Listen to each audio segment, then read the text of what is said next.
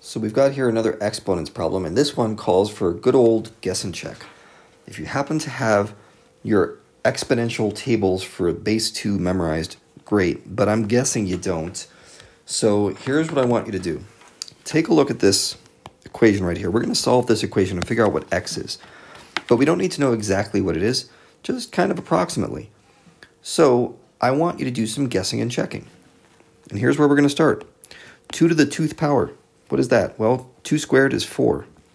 And 2 cubed is 8. And 2 to the 4th, that's 2 times 2 times 2 times 2, is 16.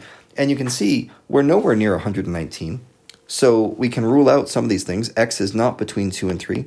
X is not between 3 and 4. This is what I mean by guess and check. And you just keep going. Now, as you get the hang for these sorts of things with how big a exponent you need on 2 to make it into a triple-digit number, some of these might go quicker, but let's just work through them. 2 to the 5th is 32. 2 to the 6th is 64, and feel free to use your calculators for this stuff. 2 to the 7th is 128, and I want to stop there, because look what just happened. I overshot 119. 119 is somewhere in between these guys. So I don't know what that's going to be, like 2 to the 6.8, who knows? It's going to be some decimal.